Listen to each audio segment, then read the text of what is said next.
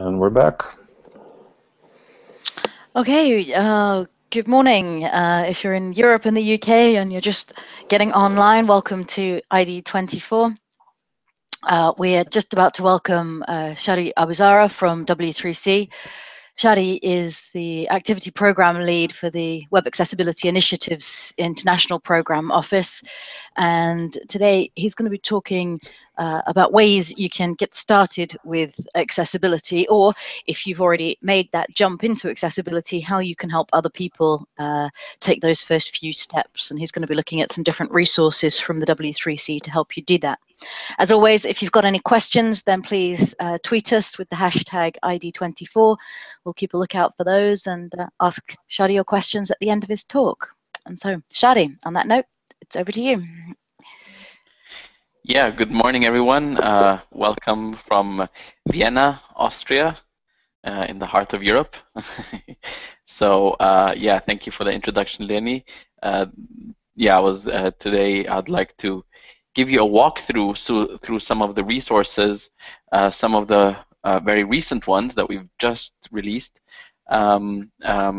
resources mainly on different aspects of accessibility, education, and outreach. So be it if you're more technical or if you're less technical, if you're new to accessibility or if you've been here for a while, to help really spread the word, spread the knowledge, because I think one of the biggest issues of accessibility is that people either don't know about it or don't have the skills to actually do something about it. So let me switch to the slides. I hope this works. Start screen share. So I hope you should be seeing my screen now. And so,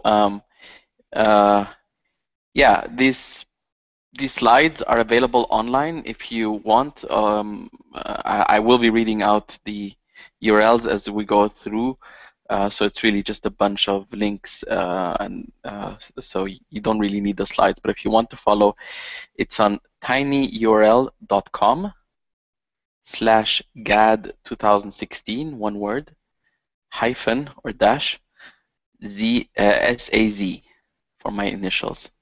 So it's tinyurl.com/GAD GAAD 2016 -SAZ. Okay, so without further ado, let's get started with getting started. And as promised, this walkthrough through some of the resources. And really, the very first thing with getting started is getting started. So many years ago, with WCAG 1, there were those quick tips for accessibility. They felt they fit well on a business card format. It was just 10 tips to get accessibility, and it was something to pass around, and people really loved it. It was easy to share, easy to give, and to give people an idea of how to get started. With accessibility, it was things like, you know, add headings, add alt attribute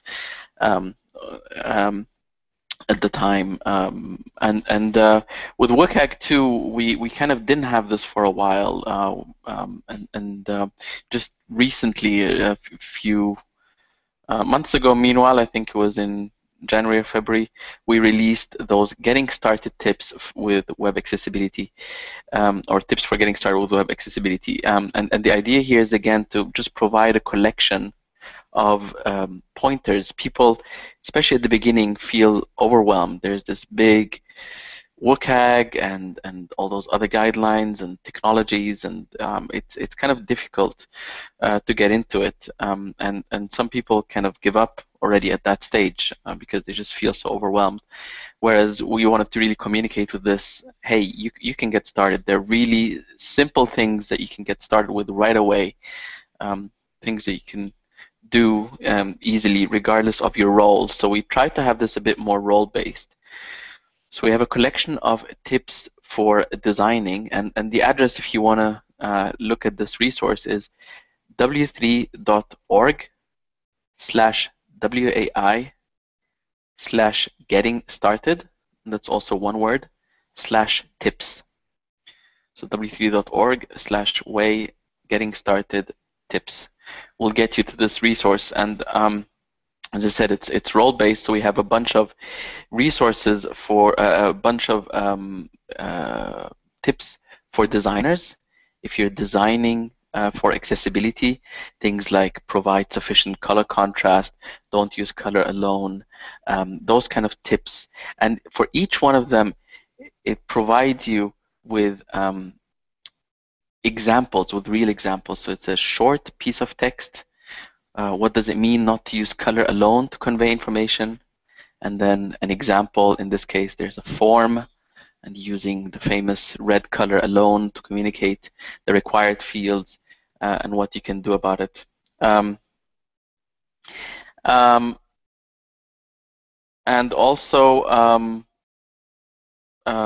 going back again, for authors, for writers of web content who are very often non-technical people, but the majority of content really that is being published by non-technical people who are just using their content management systems or whatever tools to put a lot of information, a lot of content online. And also those audiences need to consider accessibility. So here's also a collection of tips for those people. And it's loading a little bit slowly, not sure what's going on. So those are things like provide informative, unique titles, use headings to convey meaning. And again, here with each one, it should be easily digestible. So in this case, it's really just a two-sentence paragraph. What does it mean to use headings to convey meanings? And then example to visualize that, to really show what we mean by using headings and the corresponding requirements in WCAG if people want to dig deeper, but really it's already sufficient to stay at this level. And the third batch that we have is developing. So this is much more for the developers. This looks at the JavaScript and in the interaction aspects and so on. So these collections of tips I think are really ideal for people who are getting started in your team or in your colleagues, if you know of, or if you yourself are just getting started with accessibility. Go there first, and you can get things done right away without too much delay. We are hoping to extend these, for example, for accessibility evaluators, if you want to get into evaluations, for advocacy, you know, getting started with advocating for accessibility or for managing accessibility projects. So we have ideas here of extending those startup tips, as we call them. The next resource that I'd like to also show to you, it used to be called Preliminary Review, which was really a cursory check for accessibility, and now we've called it Easy Checks. A first review of accessibility, and this is also geared to people who are very, very new to accessibility, and also non-technical people. So this can be done by most audiences, and it provides tips on, or actually steps, easy steps on evaluating simple things in accessibility, like the page title of the content, the text alternative for images, the headings, the contrast ratio, things that people could do themselves. And of course, this is not a full accessibility evaluation. This is just a cursory review to get an idea. So the idea here is, if you are starting with accessibility, you hear about accessibility, and you have no idea how is your website doing, with this resource, you can actually check for yourself. So here's how to check for the page title. It provides you specific steps, specific guidance, what to look for, what to do, what to check, and additional tips related to that you can expand and read more. How, you know, best practices and how titles should be done or should not be done. How to check that in different kinds of browsers. So it should be something that everybody could follow, regardless if you're technical or not, and how much expertise you have in accessibility. And it should, if you follow those steps for any web page on your site, you should get an impression. You know, did most of those issues, you know, do you have a lot of those issues occurring? That's probably an indicator that even if you do a a more rigorous testing, that will also be the situation. Sorry, I didn't read out the address for that resource. So it's w3.org/WAI/eval, EVAL/preliminary. So that's the address for this resource that you can take a look, and again to pass on if you yourself are already beyond that stage. Yeah, let's move on to another resource that I think also fairly early on. So now you kind of got an idea. You started to do do the basic steps of adding some text alternatives and headings and using colors and so on, and you started to to check your site and see if you have if you're using images correctly and so on. So you're kind of getting into the nuts and bolts already, and getting into the weeds. But really, accessibility is about people, and that's one thing that we really try to communicate over and over. The guidelines and the standards are extremely important because that's kind of what you're trying to conform to. That's what you're trying to achieve. That's the guidance to help you make the website accessible, but it's really about the people. So there's a resource called How People with Disabilities Use the Web, which provides an overview for that, and the address of that is w3.org/way/people-use-web. So people use web. And the full title of that is called How People with Disabilities Use the Web. And it's actually a multi-page resource. So it's a collection of resources to, for those who want to read, for a longer read. But at some point, I think towards the beginning, if you really want to learn about accessibility, you should try to really learn about the real people behind that, and ideally actually bringing in some people at some point. But before you bring in real people and deal with that, it might be good to just read about some of the things and get your information up to date. So the first page in this resource is called Stories of Web User, and it's a collection of I think it's nine different fictional people that we made up, but they are realistic. So it is actually, I think with each of these people, I can actually see real people behind that. So they are inspired by real people in many of those situations, and it just describes their stories and what accessibility options and adaptive strategies they use in order to interact with the web.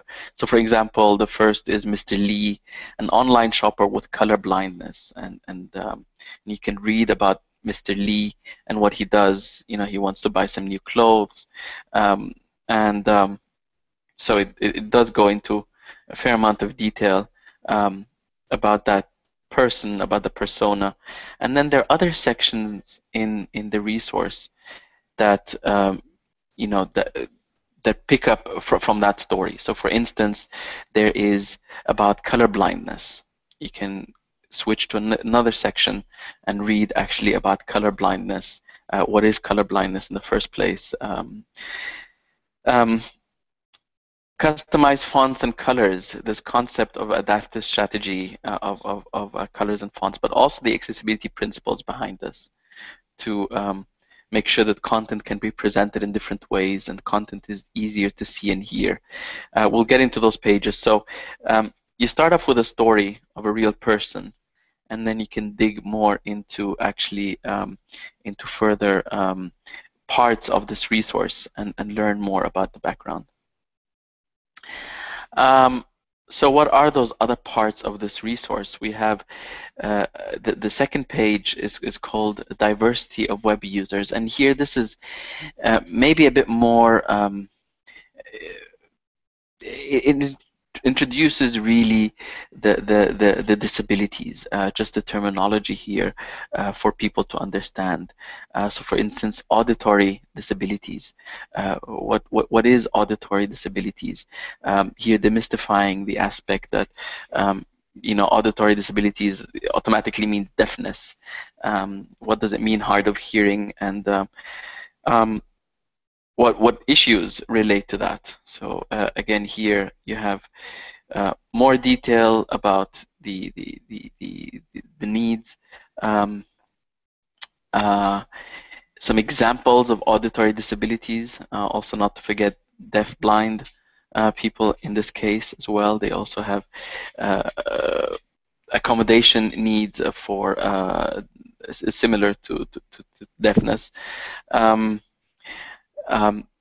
The examples of barriers, what kind of barriers people with auditory disabilities may encounter.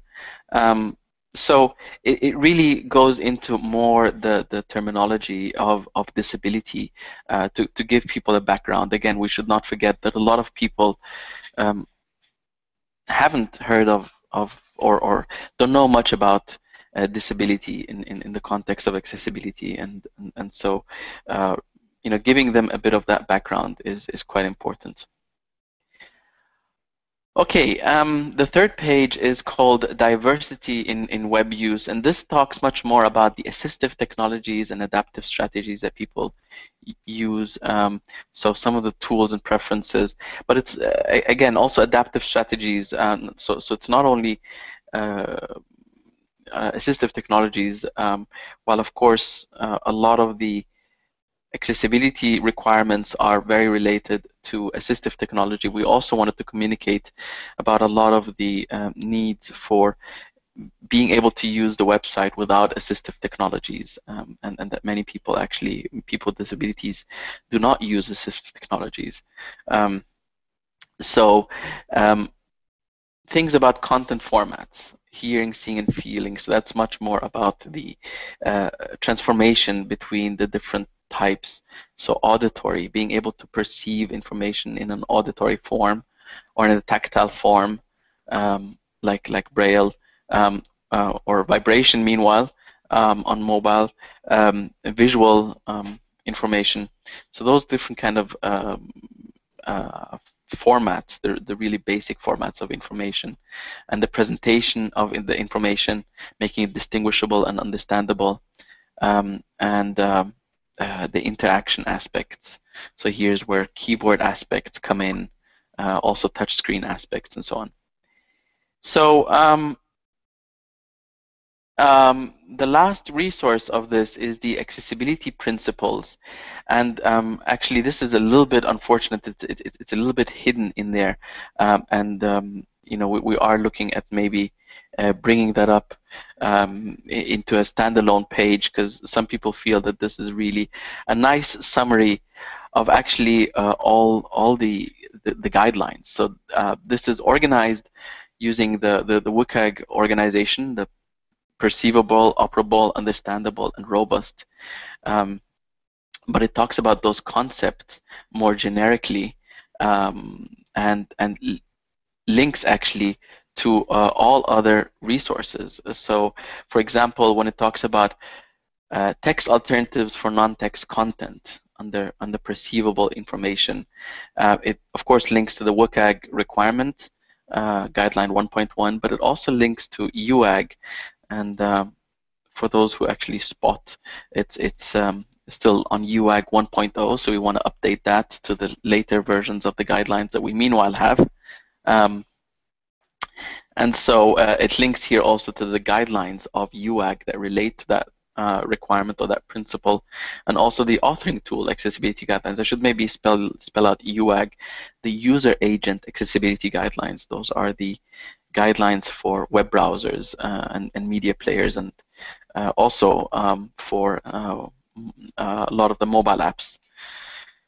And then it links back again to sections. So if you're reading about a principle, like here, text alternatives, you can actually go back and see which stories relate to that, that require text, that relate to text alternative. which types of disabilities. So all this resource is really heavily interlinked back and forth between each other, and the idea here is to give you a solid information about accessibility and disabilities and how people with disabilities actually use the web. Okay, let's move on then and look at the next resource, which is much more actually targeted at the more project leader or project manager level to look at how to integrate accessibility into the production process. You know, we always say that accessibility needs to be considered early on and throughout. And so the address for this resource is w3.org/wai/IMPL. So that's short for implementation, IMPL. And if you go there, you should find this resource, and it's organized according to you know, the basic project management phases of initiate, plan, implement, and sustain beyond the project. And under each of those categories, there are tasks, things that you could do in these phases. And you know, we needed some organization, but we also wanted to communicate really that it's not a waterfall model, and very often you might actually have several things. So for instance, under initiate is learn the basics. This is really one of the very early steps is to learn the basic. But you might already have from the plan category, you know, a review of the website. You know, you got a review from somewhere, and that's what actually kicked off accessibility. So you might have different bits and pieces of this plan already accomplished, and also depending on your own production process and your type of organization and skills, some of those aspects might be more relevant or less relevant. So again, under each of these categories, initiate are the steps here to do, like for initiate, you know, before you initiate the accessibility or while you're initiating, you know, learning the basic, really understanding, exploring the current environment. How does it look at my organization in the first place, or the website that I'm dealing with? Setting objectives. What do we actually want to do?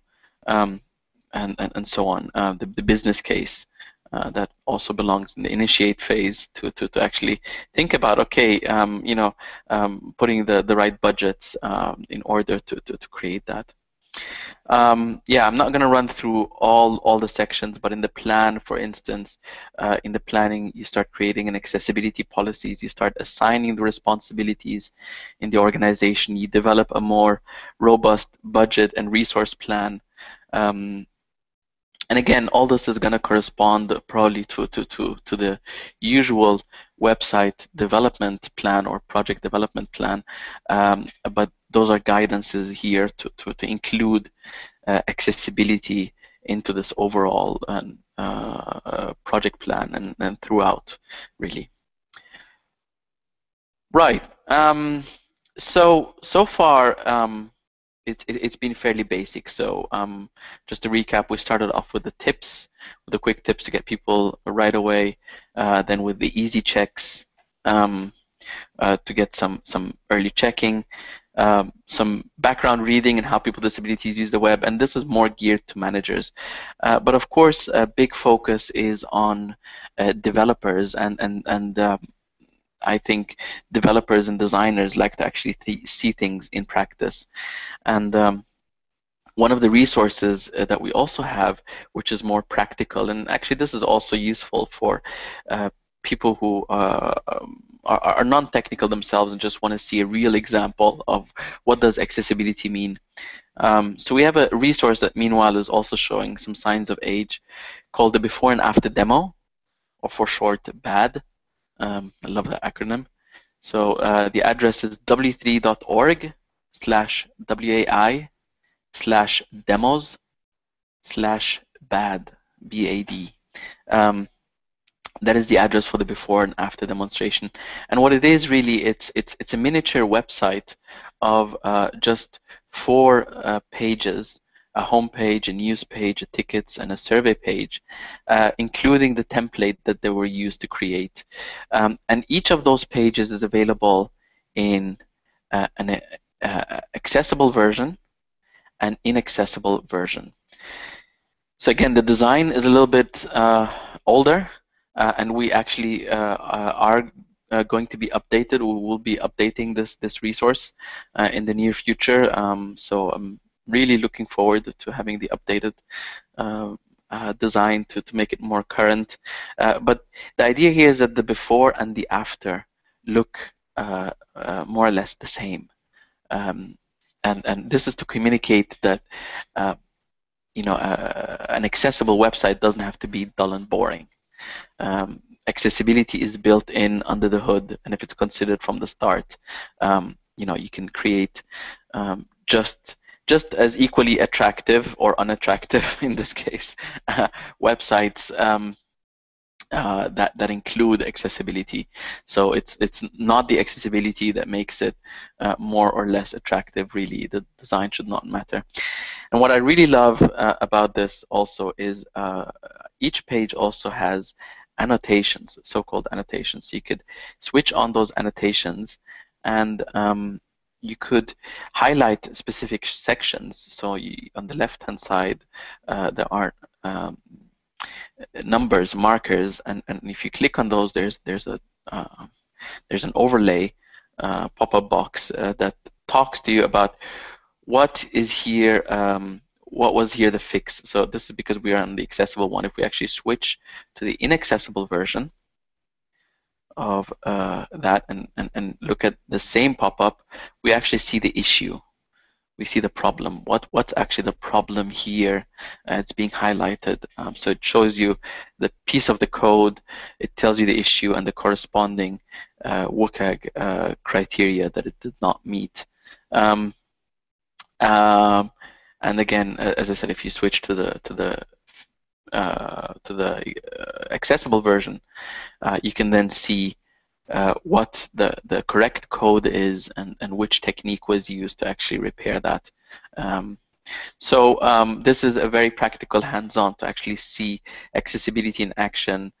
See these. We try to present as many of the accessibility requirements as possible. There's also with each of those pages an accessibility report to actually see the full listing of the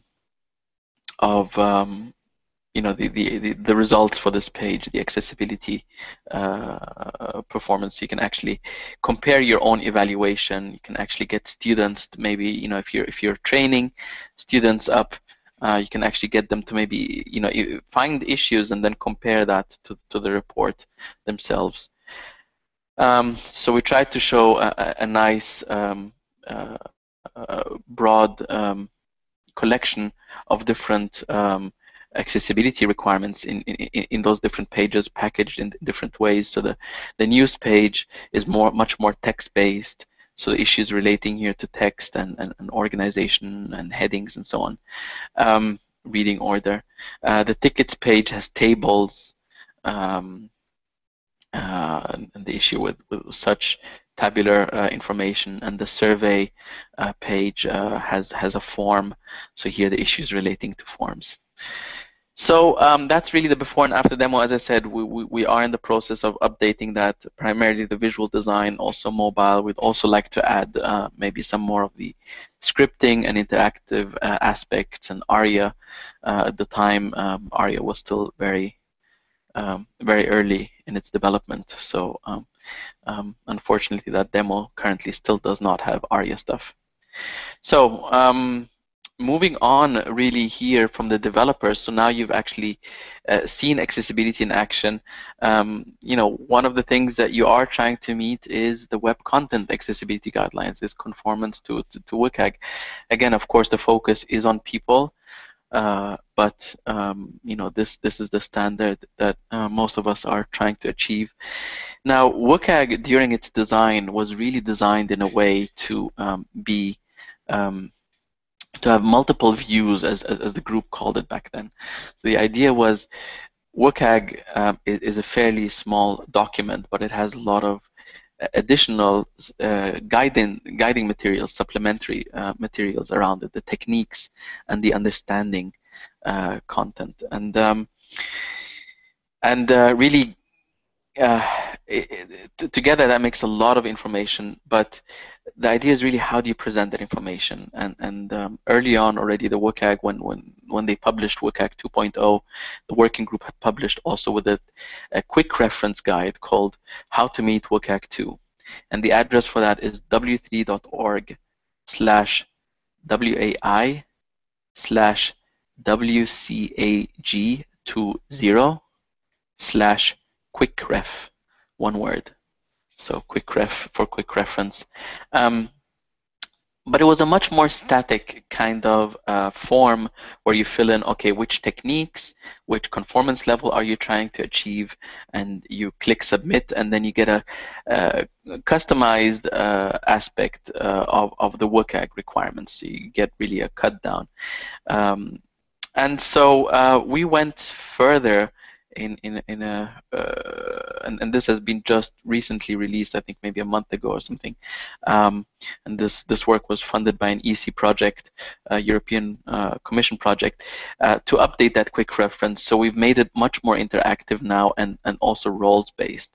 So there's the left navigation has the contents of the WCAG success criteria they can click through, but there's also a filter tab where you can have different filtering aspects. So you can look at tags, for instance, for developing or for interaction design or for visual design. And you can also say, okay, I only want to look at requirements for visual design. And what this does, what you don't see right away, is it also filters the techniques below that. So it selects really just the techniques that relate to visual design when you do that. There are also tags, like I'm developing a carousel or captions, all the requirements relating to captions. Let's try that out. So click on captions and everything gets filtered down.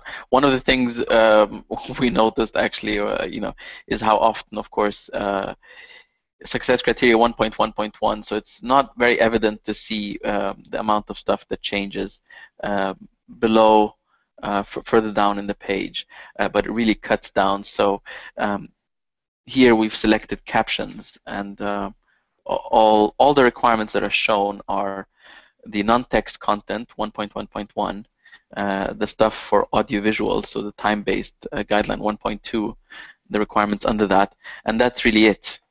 Everything else is kind of hidden, is filtered out, and so you can customize that presentation and basically hand that over. There's a share button which will give you the URL, including the parameters of the URL, which you can just copy and then give to the developer or whoever's working on this, or the visual designer, and just say, okay, here are the requirements that you need to follow, including the selection of techniques pre-filtered already according to those requirements. Yeah, and you can continue. So this is from the previous version already. Of course, which level of conformance you're trying to achieve, which technologies you're using, and it will also filter down. So here, if I remove, what was this, captions? No, let's not remove smile, but actually let's do just for the sake of seeing the difference. So I removed HTML here and removed all the techniques relating to HTML. So it really gives you a much more customized view on the requirements that are needed depending on what task you're trying to perform. So you can really have this, and you can create a bookmark or something for the different project. Actually, we still have a link to the old version in case we thought maybe some people are still working on a project or something, and they might get a bit concerned if suddenly it changes. So here is the old version if you're curious, or if you haven't seen it before, and this is how it looked really. So here was a form that you, on the right hand side, that you select and then press. Anyway, let's move on because time is drawing close. Another resource for developers is the accessibility tutorials. So those tutorials on different subjects, and here we are also looking at expanding these. We do have a couple of more topics in the pipeline that will be coming. So we have, for instance, when we first started this with the tutorials, we wanted to cover also more advanced aspects. Like here is a tutorial on building carousels, and it talks about the structure and the functionality, the animation. So really step by step kind of building up the carousel and explaining the concepts as it's doing that. And we want to do also more advanced stuff. We have another tutorial on menus, for instance, all sorts of different menus. And again, here it talks about the structure, the basic structure, the styling of the menus, flyout menus, and other aspects, web application menus. So, but we also felt at the same time that a lot of the accessibility issues and barriers that we see are also very, very basic stuff. So we do have tutorial also on images, for example, the famous text alternative. And it is still, a big issue on the web. It's far from solved. The same with tables and forms. So and actually, I really like the forms one. It talks also about form instructions and validating with HTML5 and different aspects there.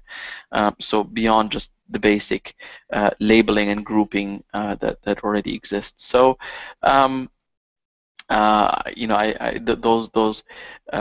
tutorials are sometimes go from the very basics, like adding a label, all the way to custom controls and more advanced aspects of that. So the address for that is w3.org/wai/tutorials, and here again, to get people more really deeper. And as I mentioned earlier, another resource is really that accessibility is about people, and we shouldn't forget that. Again, we keep diving into the guidelines and into technology and into all those technical stuff, but every now and then we should really just make sure that we all understand that this is about the people behind it, that all the stuff needs to work in practice. And there are a number of talks today from colleagues on ID24 that talk about these aspects, or talked already about these aspects, and I think that's incredibly important. So we have a resource called Involving Users in Web Projects for Better, Easier Accessibility. The address is w3.org/wai/users/involving. And it talks about involving users really from the very beginning and how effective this is to learn about the potential issues or real issues, to learn from the users, to develop solutions that are more effective rather than having to retrofit at the end. There is a companion resource called Including Users in Evaluation, which talks more about the testing aspect with the users. And actually, that's what we started with, but we felt that this is a bit late in the game. We really wanted to communicate that you need to involve users from much earlier on, as soon as possible, to really already get a lot of the requirements and a lot of the ideas. Yeah, I need to move on because there's a cutoff, and so last but not least, really, is a resource that we've just released on Tuesday, 2 days ago, called Web Accessibility Perspectives. The address for that is w3.org/wai/perspectives, and this is actually videos, so in video format, and so this is great for introductory stuff. So I'm trying to make the loop back after having started off with easy tips and gotten all the way into nitty-gritty of WCAG, quick reference, and customizing WCAG into something that again is for beginners, but really helps as a very good entry point, regardless of your knowledge level. So there are 10 videos at this stage, and they're really short videos that talk about different aspects like keyboard compatibility, but also customizable text or voice recognition and the importance of that, and video captions. And for each of these, for instance, notifications and feedback, if we go to that page, there is a video, but what's really what I want to point you to is after that video, there is explanation. What is notification and feedback? Who depends on this? The additional benefits. We really want to communicate here that accessibility does have business advantages as well, and it's it's not only the cost that people keep asking. How much will this cost me? But really, what are the advantages of doing that as well?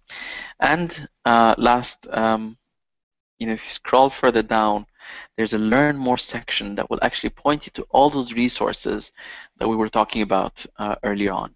So to the accessibility principles here for notifications and feedback, the getting started tips that relate to this, the easy checks that you can do, the user stories from how people with disabilities use the web, and including the WCAG 2 already pre-customized. So if you click that link, it will show you all the success criteria relating to errors. So we'll already do the pre-filtering for you. So I hope the Web Accessibility Perspectives videos is a good resource to either help you get started if you're new to accessibility, or to pass on to others to help them get started and learn about all those resources that we showed today.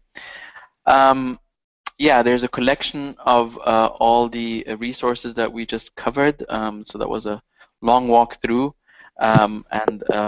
Again, the slides are available at tinyurl.com/GAD2016-SAZ.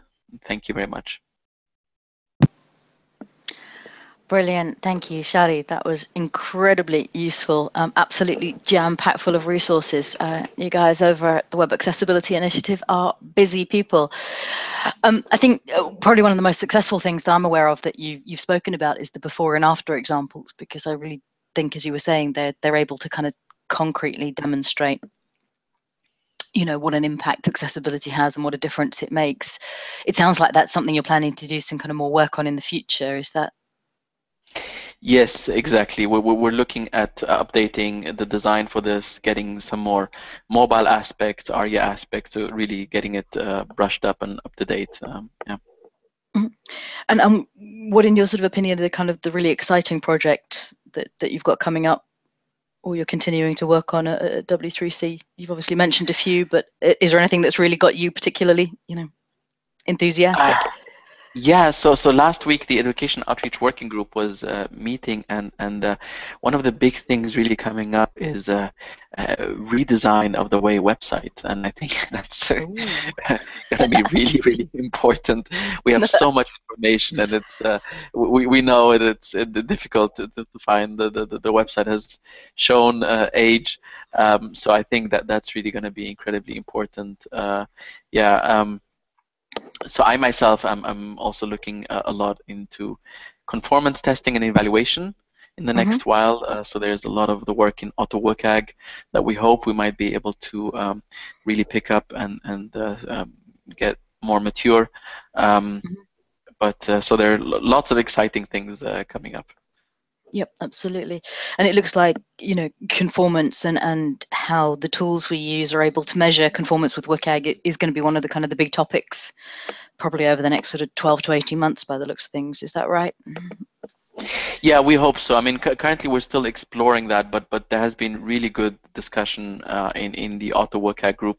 Actually, later today we have another meeting of that group, and you know, there are lots of interest here from different organizations who say, you know, we really want to get this standardized. We want to get tools, but not only tools, but the actual procedure of evaluating more consistent, because right now we have people who test in different ways and come up with different results, and that's creating a real mess in accessibility when you have, you know, confusing situation. One person says it conforms and the other person says it doesn't. So we're trying to look at that aspect. Do you think an element of that is needing to tighten up on some of the WCAG success criteria themselves? Does the work begin there, or is that too much of a leading question for this time of the morning? Yeah, well, you know, everything needs to develop together, and so yeah, for sure, and as you're well aware, in the WCAG group, there's already quite a bit of discussion about extensions or 2.1 and right. you know, and sharpening some of the things, particularly relating to touchscreen and so on. But still, you know, there has always been, I think, a need for more robust evaluation, and I think we've been looking at that. And WCAG 2 made a great leap from WCAG 1 in terms of testability. Yes. But yeah, I think it's also a sign of how accessibility is becoming more and more deployed. That people are now asking, you know, hey, we need more consistent approaches here. Yeah, no, that makes sense. And just one last thing, I know particularly within the education and outreach, you're always looking for people to get involved and come and help with the work that Way is doing. Is there an easy way for people to get in touch or to find out more about how they can get involved with the work you're doing over there? Yeah, for sure. And not only the Education Outreach Working Group, we really welcome participation in all aspects of accessibility. So there are a number of different groups. If you're more technical, there's the Accessible Platform Architectures group that cross-reviews other W3C technologies as they're emerging, and, you know, in light of Internet of Things and all those evolving technologies. So best, I think, you can contact me right away. So the email address is Shadi, SHADI at w3.org. Drop me an email and I will point you to the right person in you know, who's responsible for what you're interested in. That sounds great and brilliant. Thank you once again, Shadi, for all that fantastic information. This is Hans and I now signing off for the end of our hosted block. Up with you on the hour next will be our TPG colleagues, Graham Coleman and Ian Pouncey, and they will be taking care of business through the next 3 or 4 hours of ID24. So we'll be back in just a few minutes at the top of the hour. Thanks, Shadi. Take care, everyone. Thank you. Thank you. Bye-bye. Bye.